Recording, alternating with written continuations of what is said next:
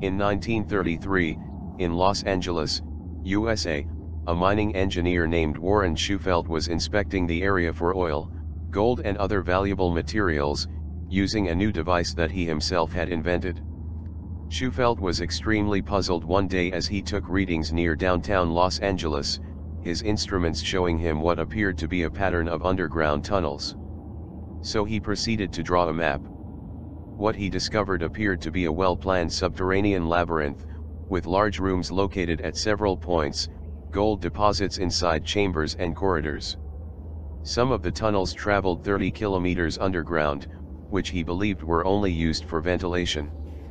Unfortunately, Shufelt had no idea that they were connected to the oldest ruins of an even larger city that was covered by the Pacific Ocean thousands of years ago during a great earthquake and subsequent floods.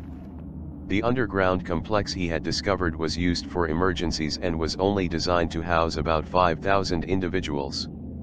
Food supplies of imperishable herbs were stored in sufficient quantities that would allow the survivors to live underground until they returned to the surface.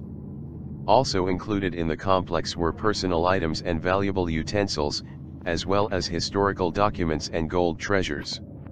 During his investigation, he met a Joppy Indian named Little Green Leaf Chief, who told him about the legend of an ancient race of lizard people. Legends say that about 4,000 to 5,000 years ago, a huge meteor shower fell on the west coast covering an area hundreds of miles wide. The Winslow crater in northern Arizona is just one of the pieces that fell from the sky at that time. Thousands of inhabitants died, their crops were razed, homes destroyed, and forests burned. Survivors of the medical ward, who had remained on the west coast, gathered to make plans to build safe areas.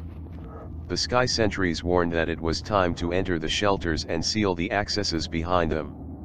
They were forced to go underground to save themselves from another gigantic meteor shower that devastated much of the west coast of the United States.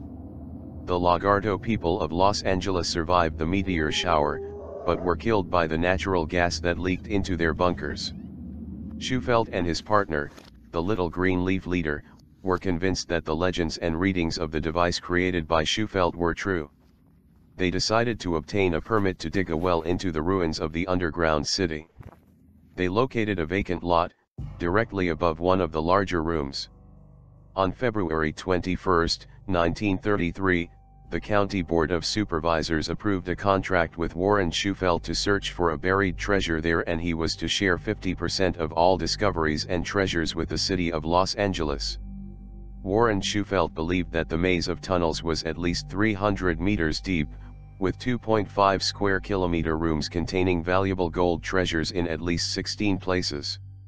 Legends say that the main hall is the directory to the rest of the city, and the historical gold tables.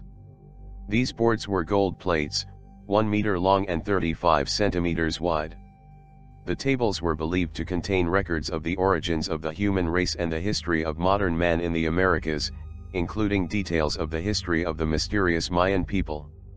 Schufelt's radio wave device mapped rooms and tunnels as subterranean holes, with gold plates as dark areas, showing perfect geometric angles.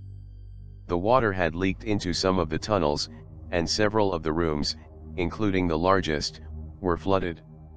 In early February 1934, the first stories about the legend of the lost land of lizard people appeared in the Los Angeles newspapers. By then, one of the 5 wells was already more than 100 meters deep and was still being excavated, despite the difficulties caused by the water found on its way. Several newspaper articles appeared in the newspaper with updates on the project. Shortly after all the media attention was focused on this quest for the lost city under Los Angeles, the project was suddenly stopped and abandoned. On March 5, 1934, the wells had been filled and the contract with the city was cancelled. Neither gold nor any other treasure was delivered to the county of Los Angeles or made public. Many years have passed and many have tried to find these tunnels and rooms under the Angels, but so far they have been unable to be located. Shufelt stayed in Los Angeles and lived in North Hollywood, where he died in November 1957, and left a story that is still spoken today, along with this memorable map of the lost land of lizard people.